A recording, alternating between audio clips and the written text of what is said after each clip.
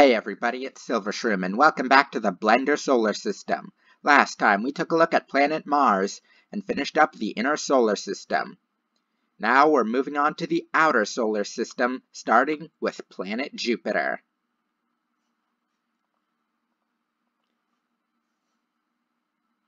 Jupiter is the fifth planet from the Sun and the largest planet in the solar system.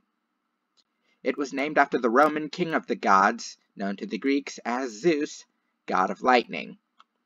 Unlike the planets we've looked at so far, Jupiter is a gas giant. It is mostly made up of hydrogen and helium, and as such, it has no solid surface.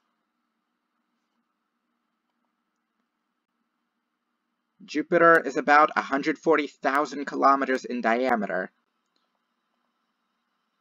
which is just over 11 Earths wide, but it's only about 1/10 as wide as the Sun.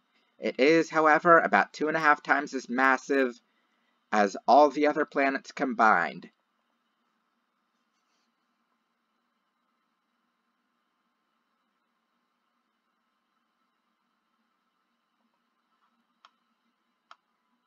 Jupiter rotates in only about 9 hours and 55 minutes, the fastest rotation of any planet in the solar system. However, because it's not a solid body, its rotation is somewhat differential. Like the Sun, it rotates slower at its poles than at its equator. Now, Jupiter has a very small axial tilt of about 3.13 degrees, so it doesn't really have any seasonal variation. But what Jupiter does have is a ring system.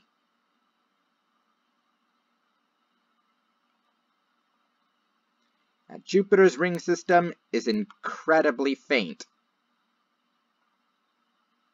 It's comprised of 4 main parts: the innermost halo ring, the brightest part, the main ring, and the Amalthea and Thebe Gossamer rings. They are super faint, they don't show up in most photos, and in my attempt to make them as realistic as possible, visibility-wise, you literally can't see them at all. Kind of begs the question of why I bothered to put them in there. I did use volume absorption and volume scatter to achieve the effect, which will likely prove more impressive on the later planets.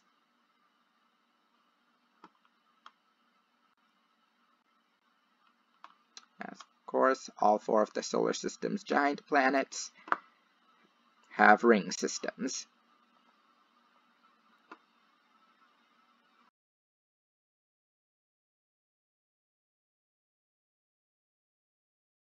And now on to Jupiter's moons.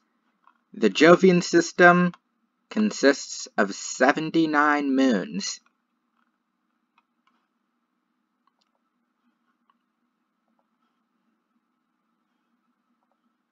The 4 largest were also the first to be discovered.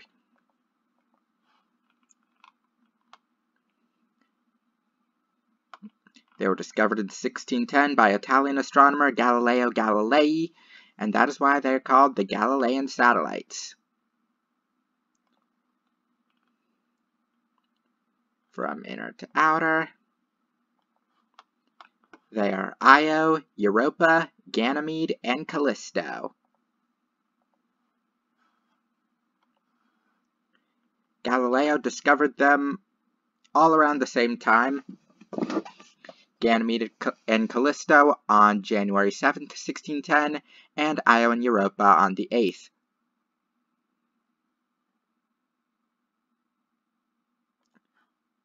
They were the first objects in the solar system discovered to be orbiting something other than the Sun, and it helped to discredit the widely accepted geocentric model of the time.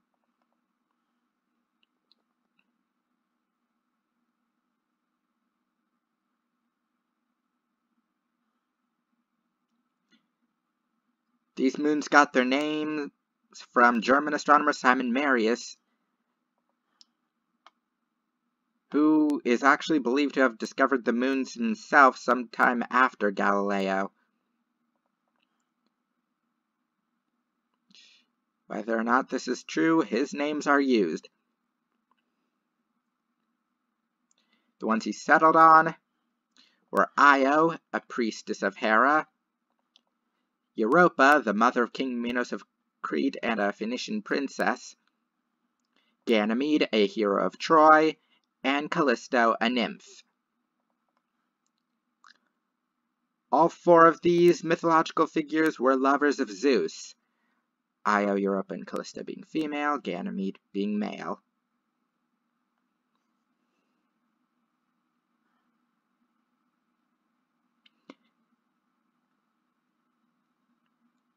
However, these names were largely dropped in favor of simply putting Roman numerals after the planet's name, so just Jupiter 1 through 4.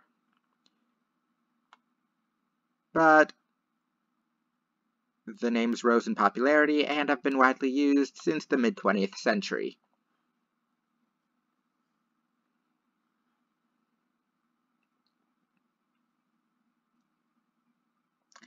Now, taking a closer look at each of these moons, you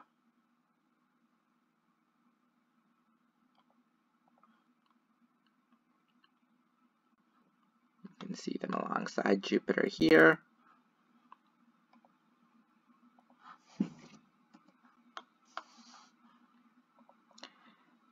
Io is the innermost and second smallest of these moons. It is about 3,600 kilometers in diameter and is covered in volcanoes that are heated by the gravitational interaction between Io, Jupiter, and the other Galilean moons.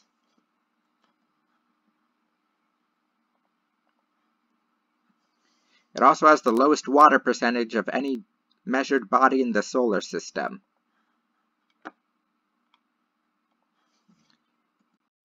The next moon, Europa, is the smallest of the Galilean moons, and the only one smaller than Earth's moon, just by a small amount.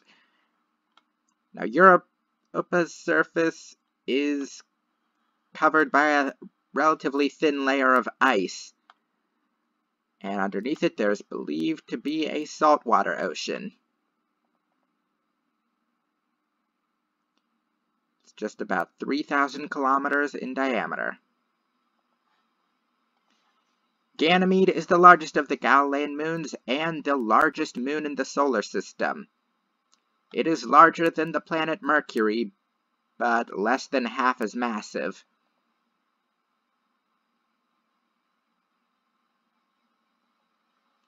About 5,200 kilometers in diameter.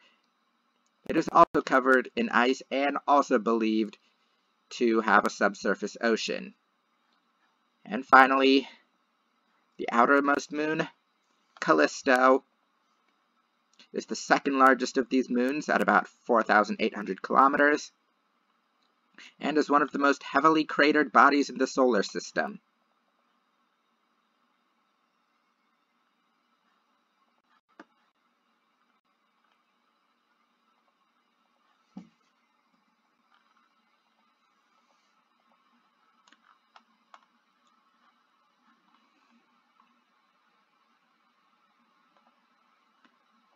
Now, taking a look at their orbits.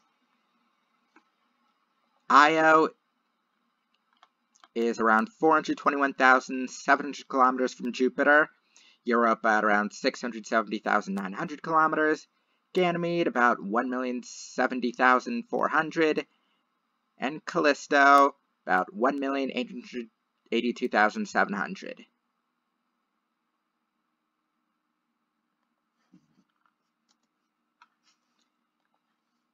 Now, to take a look at them orbiting.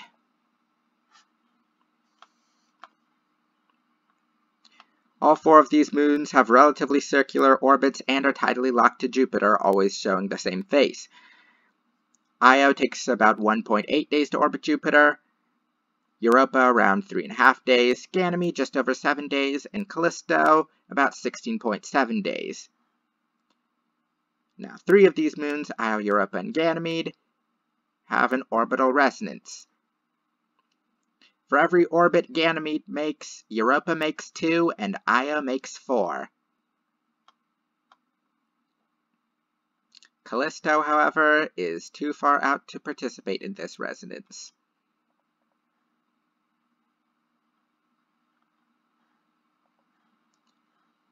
As for Jupiter's other moons, they are much smaller and irregularly shaped.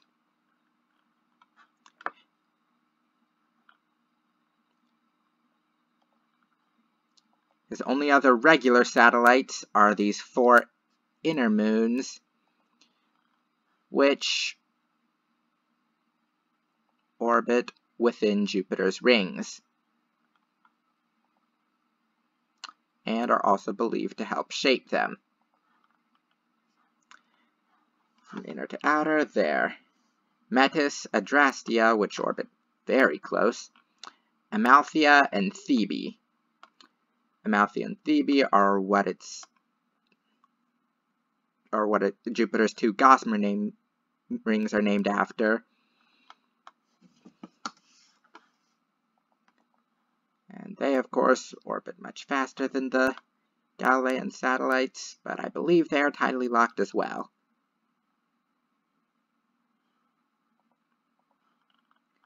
Like the Galilean satellites, most of Jupiter's moons are named after other lovers of Zeus. However, some are named after his descendants as well.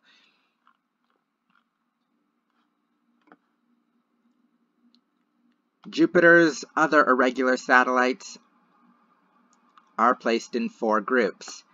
However, 3 of these moons do not belong to any of these groups. These 3 ungrouped moons are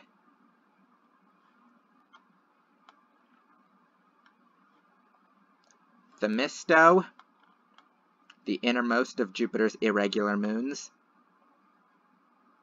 Carpo, and Valetudo. The reason they are not grouped is that Carpo and Valetudo orbit in the same area as moons that have retrograde orbits, orbiting in the opposite direction of Jupiter's rotation, while their orbits are prograde, and Themisto is just further in than most of Jupiter's other moons.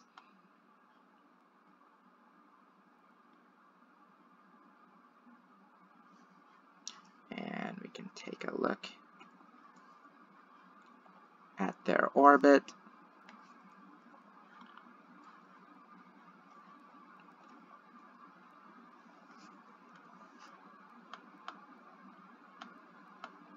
Here we go.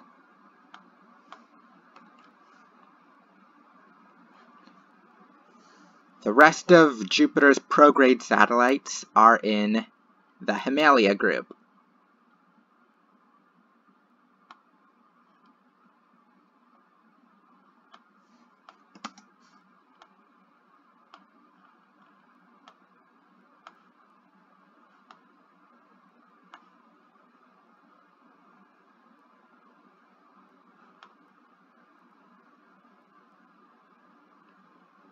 I guess Carpo's just a bit further out from them. I guess that's why it's not grouped with them. So yeah, the Himalaya group are some of the more inner irregular satellites, and they all have prograde orbits.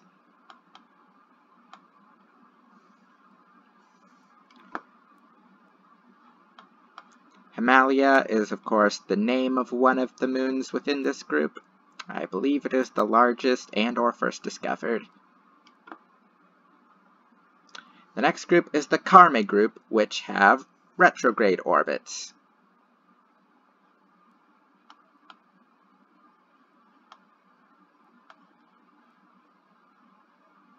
And then there's the Ananke group, which, like the Carme group, have retrograde orbits, but their orbits are just generally more inclined. And finally, the outermost of Jupiter's satellites, the Pasiphae group.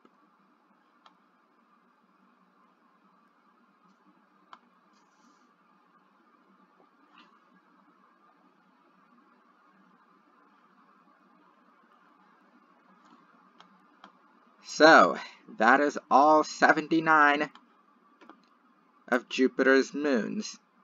22 Carme, 7 Himalaya, 21 Ananke, 18 Pasiphae, 3 ungrouped, and the 4 innermost moons, and the 4 Galilean satellites. So, with all that out of the way, let's move on to Jupiter's orbit. So here we are back in the solar system, now with Jupiter. As you can see, Jupiter is much further out than the inner planets and takes much longer to orbit. Might speed it up a little.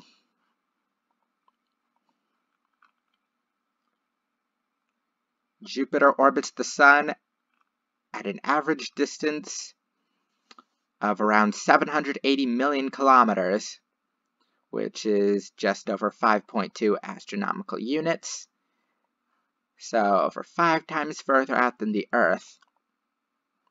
And it orbits the Sun in just under 12 years.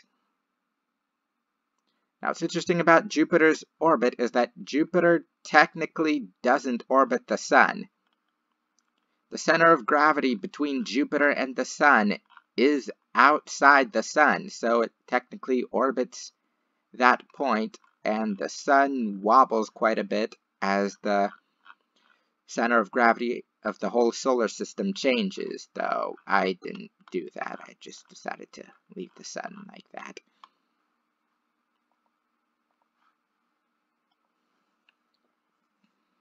If we take a closer look at Jupiter, you can see I only bothered to put in the 4 Galilean moons because the other moons are, well, tiny.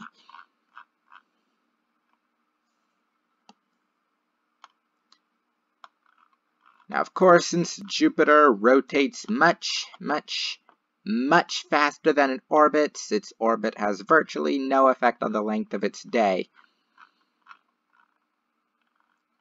So, just under 10 hours. Now, going to our camera mode.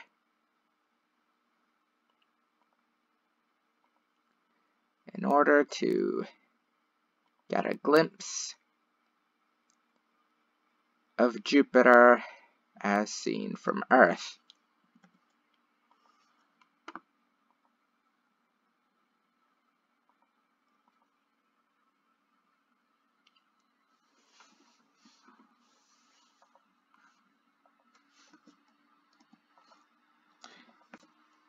Now, because it's much further out from the Sun than Earth, Jupiter almost always shows a full disk.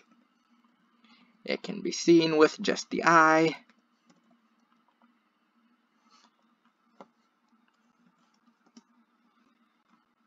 And with a few extra tools, its 4 largest moons can be seen as well.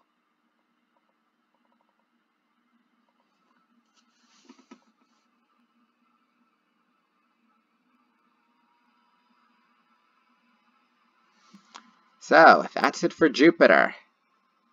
Next time on the Blender Solar System, we're going to move on to the next planet. See you then.